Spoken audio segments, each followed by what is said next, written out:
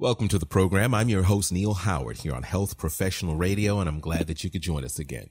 We're going to have a conversation this morning with Chris Bolzan with GMGI. It's in Gloucester, Mass., and she's going to talk with us about a workforce skills capital grant that they've received so that they can, expand their academic operations. Welcome to the program, Chris Bolzan. Thanks for taking the time.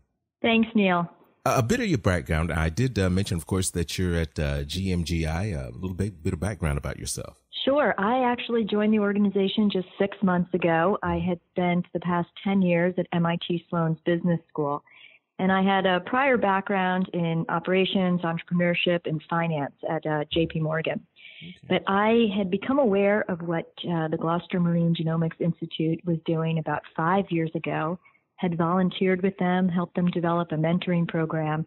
And when the role of COO opened up last spring, I was excited to throw my hat in the ring. It's been a great ride for the last 6 months. I love this team. You started a mentoring program. Exactly what is it that GMGI is involved in that excited you so? So GMGI has a three-pronged approach to its mission, and one of them is our Gloucester Biotechnology Academy. The Biotech Academy trains area recent high school graduates to become biotech lab technicians, and our graduates go on to work in some of the best life sciences and biotech companies in Boston, Cambridge, and on the North Shore. A number of years ago, I was in touch with New England Biolab. The CEO, Jim Ellard, is a close contact of mine, and New England Biolabs has been a supporter of GMGI since its founding. They have volunteered scientists from their labs to mentor the students in our academy. And it's a fantastic program where they work with the students not only during the 9 months that they are in our vocational program, but for their first year in their real jobs, when a lot of students can kind of slip through the cracks and struggle as they make that adjustment from school to employment.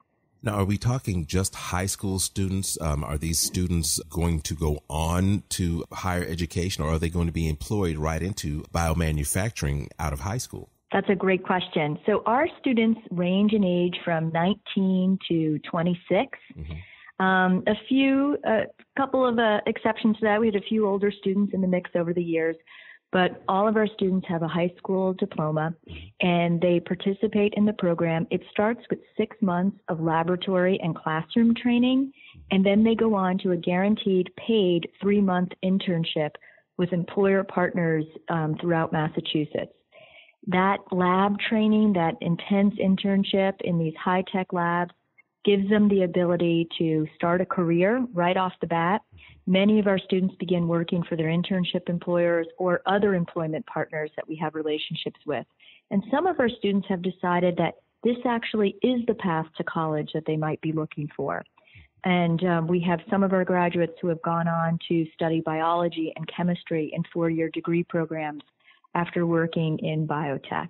So we have a 86% rate of students who have graduated, who go on to full-time employment in biotech or pursuing a science degree in college. You know, we see so many advances in biomanufacturing. Is there a need for this type of training? I mean, is there an unmet need for skilled and knowledgeable people in these fields? Yes, which is exactly why we applied for this grant in the fall. Governor Baker had issued an open call for applications for workforce skills capital grants. And we applied for just under $1 million to be able to expand what our academy currently teaches to include biomanufacturing. And this is because we have seen rapid growth in the past decade, mostly aided by the exponential improvement in cell programming tools. And the massive investment we've seen in the biomanufacturing field has left companies needing entry-level workforce folks trained in the technical lab work that's required for this high-volume technical manufacturing. And many of these roles don't require a 4-year college degree. So our team put together a proposal to build out another classroom and a high-tech lab where we can train students in these skills. We were so grateful to receive the grant. It also required a 1/3 matching program. So we're receiving $940,000 from the state of Massachusetts and another $300,000+ from corporate sponsors who are going to help us make this a reality. Are there any exchange programs at GMGI as far as this biomanufacturing academy is concerned for highly skilled and knowledgeable people from the United States? Is that something that GMGI is involved in? No, not currently, Neil. We are really focused on educating area youth. One of the goals of the Gloucester Marine Genomics Institute is to really help catalyze the Cape Ann economy, which was a motivating factor when our organization was founded. Local scientists, entrepreneurs, and business folks were observing that Gloucester was struggling with the decline of the fishing industry. And they devised a strategy that would help catalyze the local economy by bringing science to Gloucester in a meaningful way, again, focused on the ocean. So that is why our research institute leverages marine genomics for identifying ways to improve fisheries management, find ways to improve our oceans, and to identify potential sources from the ocean for human therapies. The academy, the goal of the academy is to not only help area youth connect with meaningful employment, but to also find ways to fill a workforce gap and attract biotech companies to moving to Cape Ann. And as far as the criteria to be selected, is this open to any student that has an interest, or is there a GPA requirement or anything like that that's involved? That's a great question, especially something we've been very focused on this week because we're actively recruiting for this fall's entry class, the class of 2021. There is no GPA requirement. We do require a high school or equivalency diploma. There is a short essay that we ask. We want to understand students' motivation and interest in the program, but there's no prerequisite classes other than the high school diploma. We also will do an interview, and that's really just to gauge, that there's a passion there and a commitment to developing these skills and an interest in working in a really hands-on environment. With the current environment right now and everybody working primarily remotely, we're doing these interviews via Skype or Google Hangout or Zoom, whatever our applicants require. And what about any hands-on training at different facilities around the area while they're attending these academy trainings? That's a great question also. So our lab, I wish you could come visit it at some point.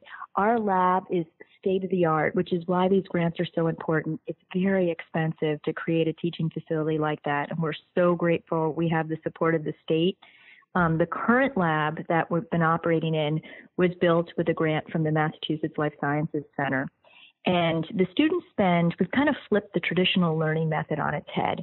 The students spend about an hour learning theory and technique in the classroom setting, and then they spend the rest of the day working in small groups in the lab, doing all hands-on work, really mastering techniques like pipetting.